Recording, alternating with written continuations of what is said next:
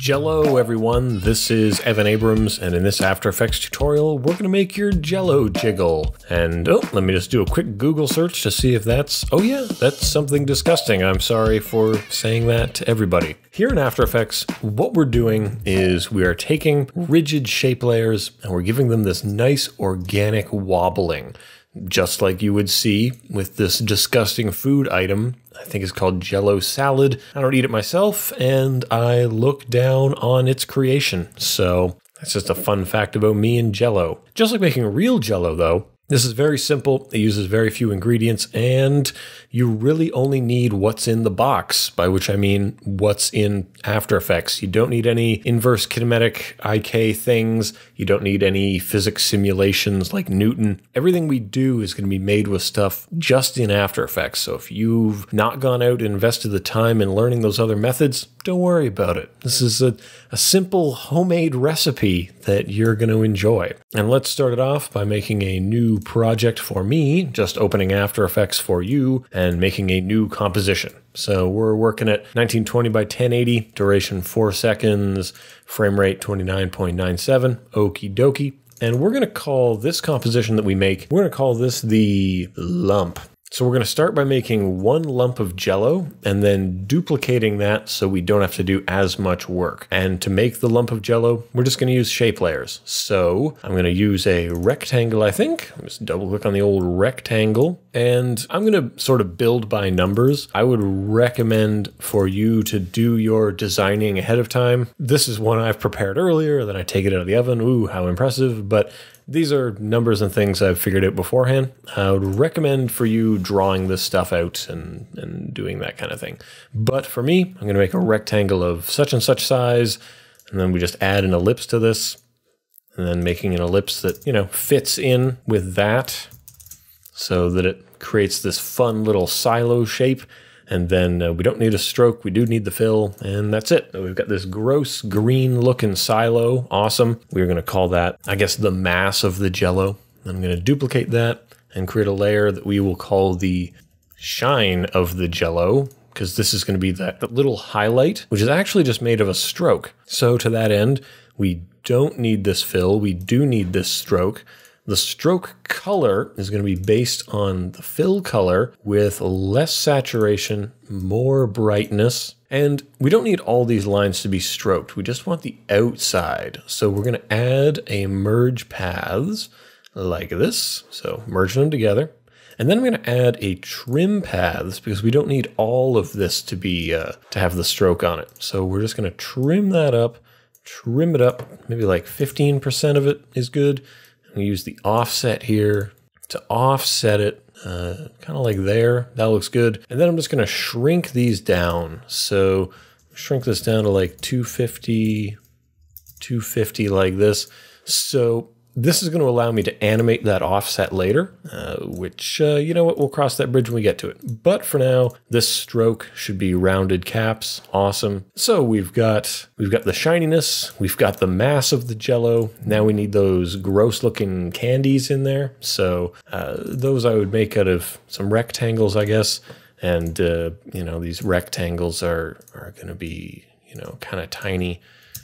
What is this, 20 by 20? Yes, fill, no stroke. Fill color is going to be like a bright pinky kind of thing. Awesome. Maximum roundness, please. And then we're just really like making these bean looking things. So one of them is going to be that big. And duplicate it. One of them is going to be half as big. And then just moving them, nudging them away from each other. Calling up their rotation like this, 45. Maybe a minus 45 like this. So we've got these gross candies floating around in there. And what you might do is alter their opacity a little bit, or maybe you'll stick them behind this green thing, but this makes it look like they're kind of floating in there. And nothing will sell that better than over the length of this animation, altering their position and rotation, setting keyframes, and I'd say by about 2 seconds, I want the little one to go down a little bit. I want the big one to go down twice as much. And I would like them both to rotate just a little bit like that. So over the course of this animation, they're going to be like floating and settling to the bottom of this Jello because I think that's thoroughly gross. Now we can take this lump and we can make the lump bend. We are ready to get into the meat and potatoes and other food elements. Man, I'm hungry. I'm just going to take this lump, drag it onto the new comp, and I've created a new composition, the same size and duration of that other one.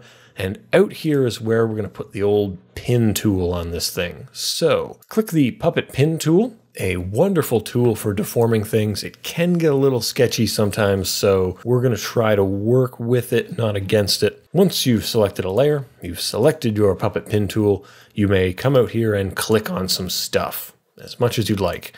But I'm going to call up a grid first, just so I'm very accurate with my pins.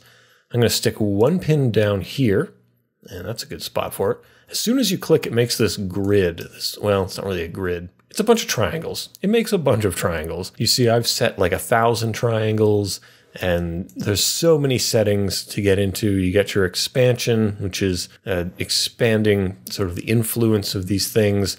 I'm going to be just setting pins, one at the bottom, one sort of in the center of this mass up here, and then I'm going to try to get one that's about halfway in between, like there. And what these do is they stick to the mesh. And you can see just with me dragging this around like a monster, they allow you to deform things with this mesh. So having more triangles will increase the resolution of that deformity. And I recommend a fairly high number, but it can be machine intensive. So just keep that in mind.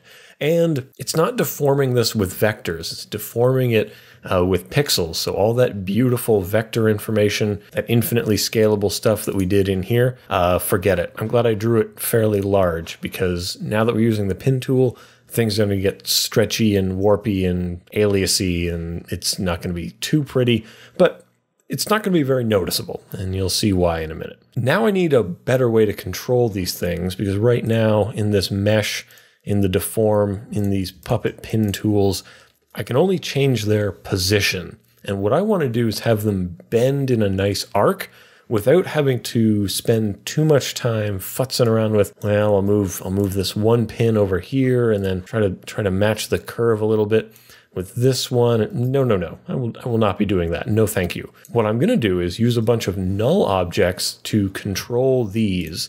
Also, because I don't like coming in here and touching these things. I want all my controls to be visible and easy to manipulate. So first, I'm going to take these keyframes off. I don't need them. And then I'm going to layer, new, and make a new null object. And this is going to be called, I don't know, lump control 1. And then I need lump controls 2 and 3. Awesome. And I want these lump controls to be exactly where these pins are. So I've got pin 1, pin 2, which is at the top, and pin 3. So let me just switch those around. So I'm going to copy the position information of pin 1, copy, and put it into the position of lump control 1. And then copy from, the middle pin to the middle control, and then from the top pin to the top control. Awesome. You'll also notice I'm not parenting things, because the relationship needs to be that these pins are controlled by these controls. All right, simple enough. And these controls I want to be parented to each other. And that's because I'm going to take those, I'm going to rotate them. When I put keyframes on the rotation, slide those ahead to 10 seconds, I want them to deform in this nice arc, this very, very graceful, very predictable arc. So let me just deform those like this. I'm going to ease those. So the motion is going to be like this. They're going to start bent and end vertical like this. For these to control these, what I need to do is use an expression. Because if I just hold down Alt, click on this, and then call up the position here, let's say I just linked position to position. I go like this. That is going to be a big oopsie. And that is because these positions are now relative to each other. So its position is 0, minus 178. That wouldn't make any sense to the pin tool. We need to give it information that makes sense. So what I would like to do, though, is write an expression to help it make sense. So I'm going to start by making a variable, and that's going to be L, which in my mind stands for layer. So L equals, and the layer is going to equal for this one anyway, lump control 3. That's the layer we're interested in looking at. Put a semicolon down there to say we've said everything we want to about L. And then we're going to say L.toWorld, capital W on world, and then in some brackets, L.anchorPoint, capital P on point, and that should do it. So what it's saying is don't look at the values of lump control 3. Look at its values in relation to the world. And the world in this case is this frame dimension. So what that does is it puts that pin control right there. And that's working out very wonderfully. So duplicate that and alt-click down here, paste down here. Cool. And this is, of course, going to look at control 2. And then this one here is going to look at control 1, and that should do it. So if we play this back, look at that sweet bend. And we can use these layers just to control this, I find, a lot easier than we could if we were using the pin tool alone. We can still apply expressions like the inertia bounce that we're going to do to that pin tool, but using rotation makes a lot more logical sense to me because that's what we're doing. We want this nice arc. So bend them in a predictable arc, right? And I said inertia bounce, so it's time to go to the good folks at Gray Machine. Just Google inertia bounce, inertial bounce, After Effects, and you'll come to Gray Machine and you can copy their beautiful expression, very often used. If you're not using it, you should be. It's wonderful stuff. So copy that. And then we're going to alt-click on the rotations and paste it in here. Yes, indeed. Good stuff. Make sure you got the rotation. There you go. Good stuff. So now it is going wob, wob, wob, wob, wob. Perfect. We're nailing it. It's working out. And there's one little detail that I want to add now as well. See this shine that we put on here? Wouldn't it be great if that reacted to the shape changing here? So what we're going to do is go into the lump, go into the shine, hit UU to Uber frame all the stuff we've changed. Put a keyframe here on the offset and alt-click on it as well to put that inertia bounce on there. And we've got one keyframe, which is where we know it should be here at 10 seconds. Well, where should it be before that? Well, it should be slid down kind of like that. So it's like the light is hitting that side and then zherp, kind of like that. And we just need to ease this first keyframe, hitting F9 or, right click, keyframe, easy ease. Probably should have mentioned that before, but it didn't seem important. But yeah, so it's going to do that at the same time that this is doing this, and it works out perfectly. Congratulations, you have made one lump. This is not lump 2, this is lump in motion. So take your lump in motion, put it into a new composition. This composition is going to be the full Jello. Please never Google that expression. The full Jello is probably some gross thing. I don't want to know. But here in the full Jello, we are going to duplicate a lump in motion, and we're going to just offset it a bunch, duplicate, offset it a bunch, and, going the other way, same thing, duplicate them, and,